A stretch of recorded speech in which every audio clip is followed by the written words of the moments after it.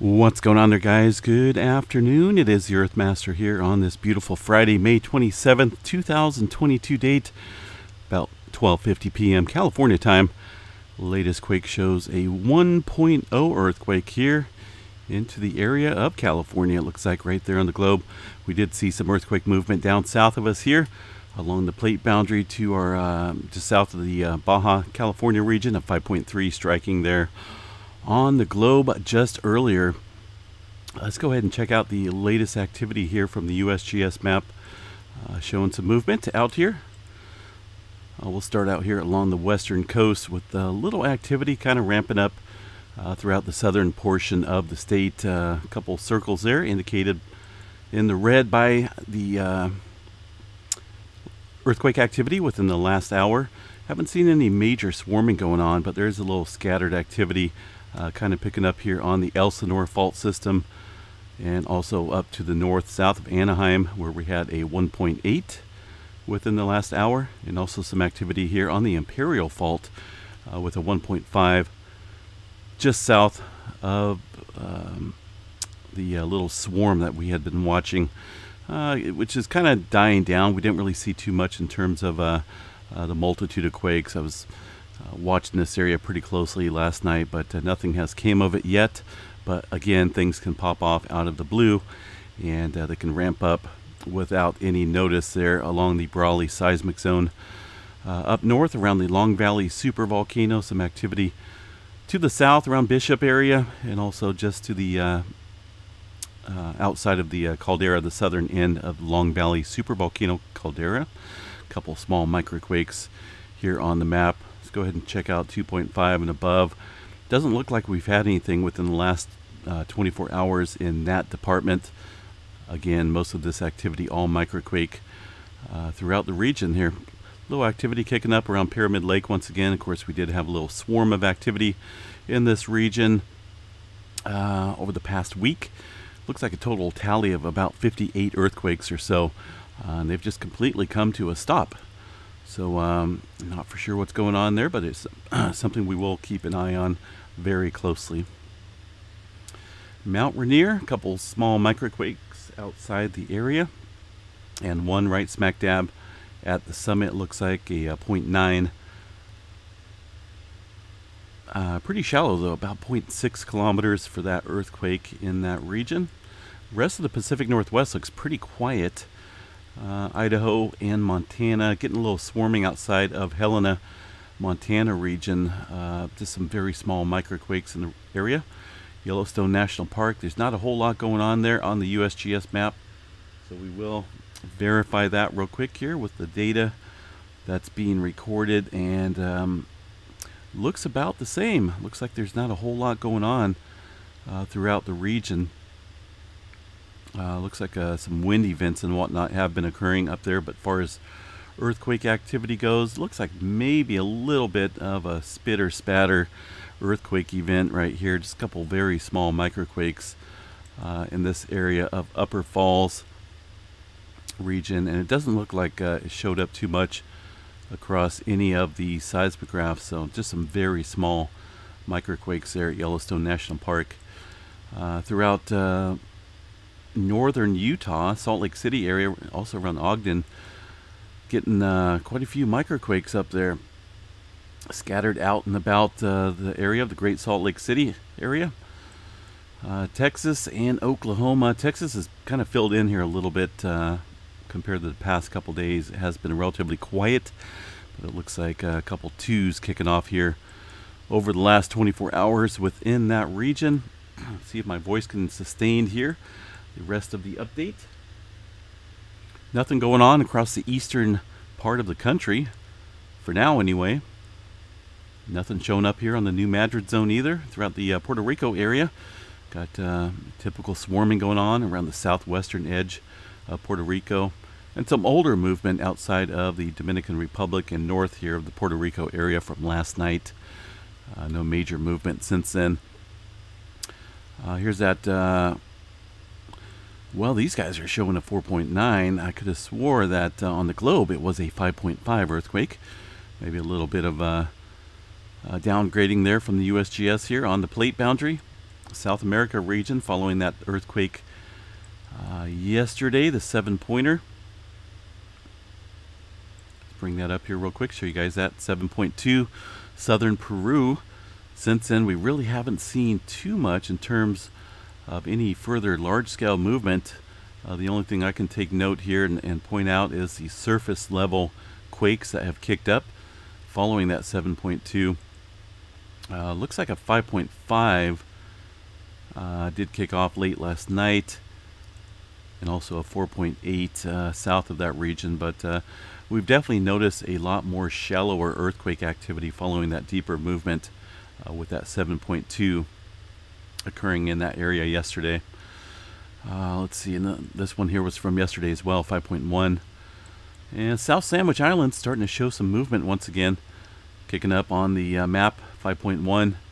Way south here, looks like prior to the, or right smack dab on the trench, but pretty shallow at about 10 kilometers for that earthquake. Throughout the Atlantic Ocean, things appear to be calm and clear at the moment.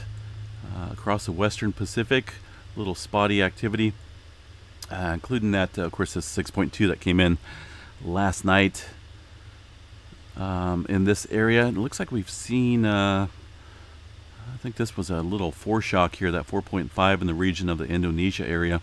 Since then, no subsequent movement specifically in that area. We did see some back building here from the east, showing up around Fiji once again, with some pretty deep earthquake activity overnight, including a 4.6. This one at 627 kilometers. That's pretty deep, folks.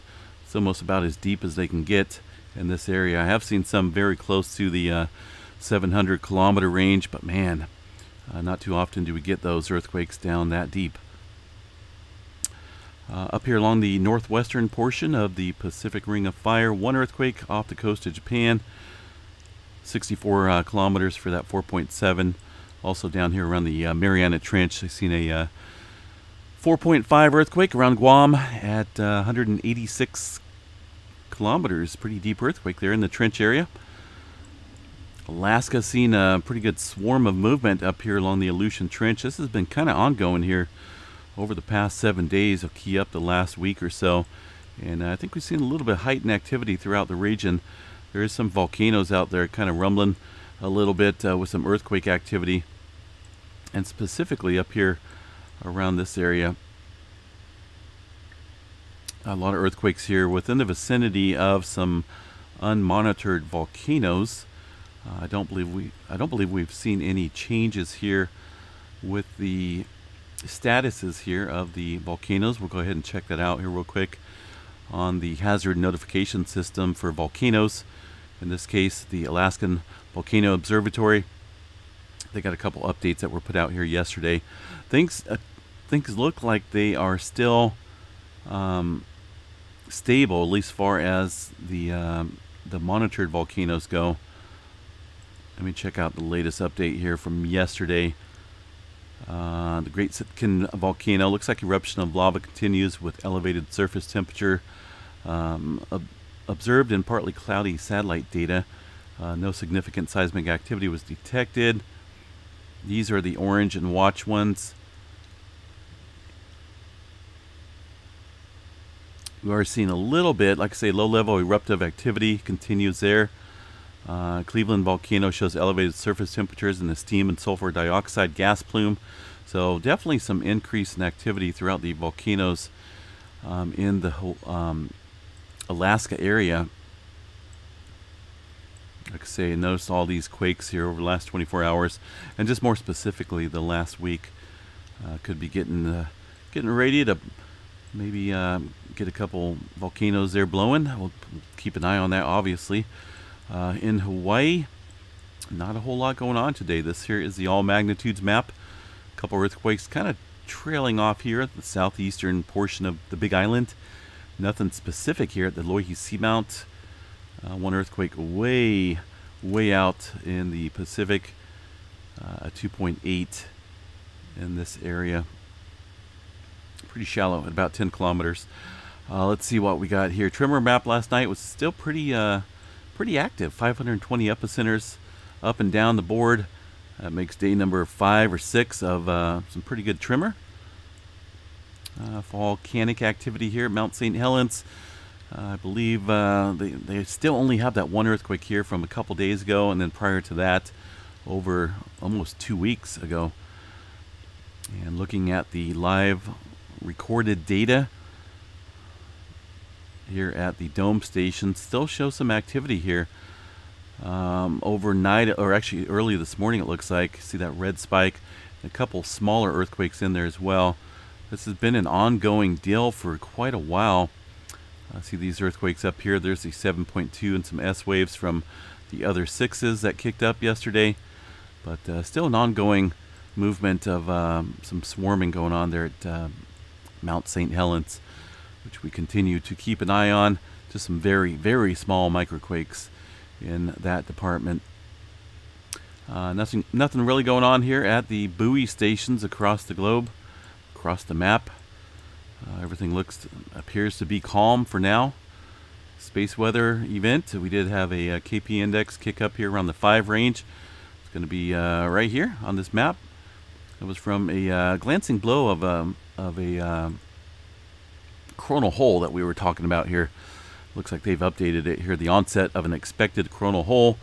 A solar wind stream was responsible for a period of minor G1 storming, geomagnetic storming, just earlier today. Additional enhancements will be possible during the next 24 hours due to the current CH stream, along with a predicted glancing blow CME passage. So we'll keep an eye on that. These guys still remaining with the forecast of 4 to 5 over the next couple days there.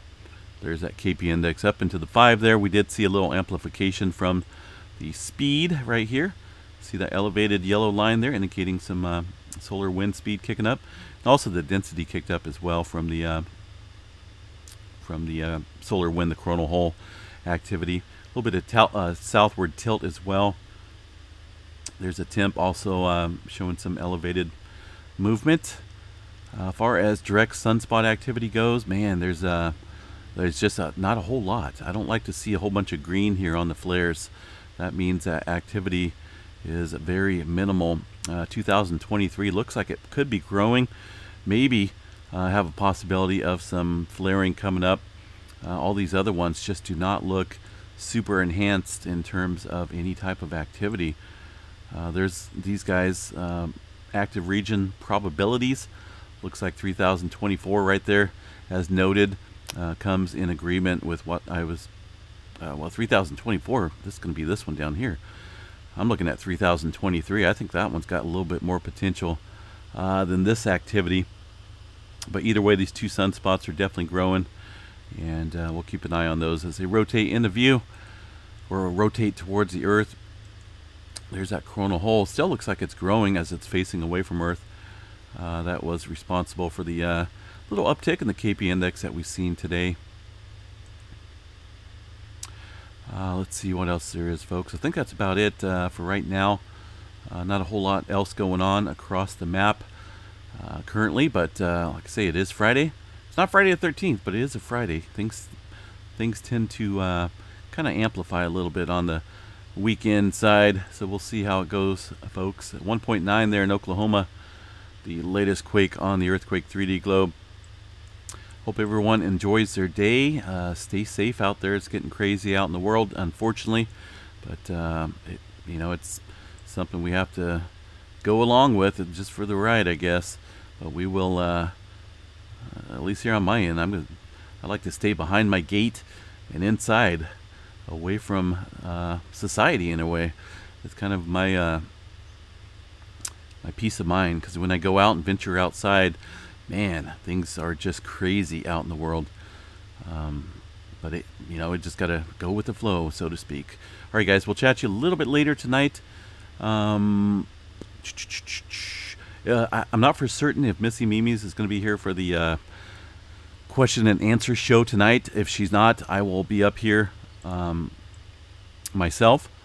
Missy Mimi's has been busy with some ongoing stuff here on her business side, so gotta let her do her thing, and when she does have time, she'll definitely be here on the stream to do some updates and whatnot. But either way, tonight I will be here and we'll do the update a little bit later on. Probably going to shoot for, let's see here, it is Friday night. I like to do it around 7 o'clock or so, my time, West Coast time. That'd be 10 o'clock East Coast, 9 for the Central, 8 Mountain, and of course here West Coast, 7 o'clock. So we'll be out here, folks. There's that 5.3, a little bit larger there on the Pacific Plate boundary. It looks like the EMSC put that notification out because the USGS was only shown at 4.9. So once again, combination of USGS and the EMSC model data here on the globe. Last 24 hours of earthquake activity. And if you're new to the channel, these rings here, when they're raised off of the globe, indicate some deep earthquake movement, such as these 4s that I was talking about, well below 600 kilometers. They show that the rings are raised way off the globe, indicating some deep earthquake movement. When they're super shallow, it kind of looks like that the 6.2 that struck last night, very close to the surface, such as that 3.0 as well. Newest earthquake is going to be in the green flag. Recent earthquakes are going to look like this white ring here, and the most older earthquakes are going to be a dark red color, kind of like this activity up into the Aleutian Trench here. See these dark red color lines. So I'm going to point that out for the new folks that are joining the channel. Got quite a few subscribers here wondering what all this means. So I'll try to point that out in the update videos or whenever I'm live, to just kind of give a little brief description. All right, guys, I'm going to bounce out of here. Have a good day. We will see you back here later tonight, 7 p.m. West Coast time here, sharp. And we'll check out activity around the globe and kind of chat about a little bit of activity, possibly maybe a supernova event coming up here this year. We'll look at some details in a little bit more description in a couple of stories here later tonight. So have a good day, folks. We'll see you back here at 7 o'clock.